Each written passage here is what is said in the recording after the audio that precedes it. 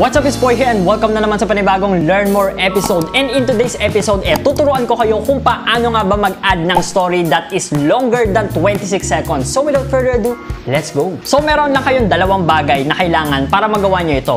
Unang-una is yung video na isa-story nyo at pangalawa is yung Messenger app. Now, there are 5 easy steps and punta na agad tayo sa step 1, which is to open your Messenger app. Step 2 is to select any conversation from the app.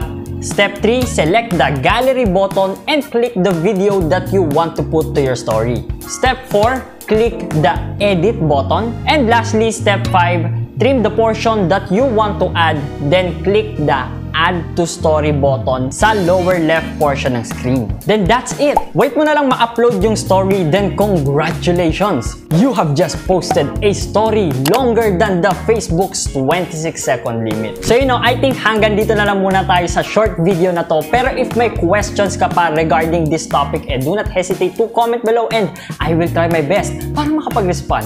Like mo na din tong video na to kung nahanap mo tong useful or kung nag-enjoy ka, and subscribe ka na din so you won't miss my future uploads. So yun na nga, thank you so much for staying until the end of this video. This is Poy and see you in my next video.